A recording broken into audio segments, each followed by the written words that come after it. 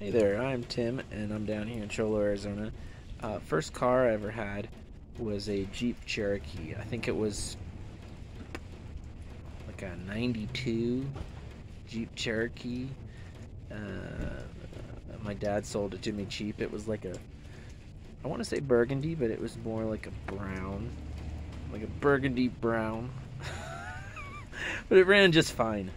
And I had one of those tape looking things where you put the tape in and it has a cord and you plug that into your Discman and then you can play a CD with the Discman through the tape player. Oh yeah.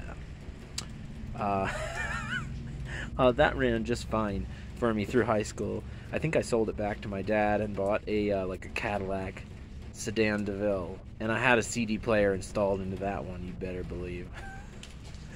So yeah, that's how it all started for me, driving wise. Huh?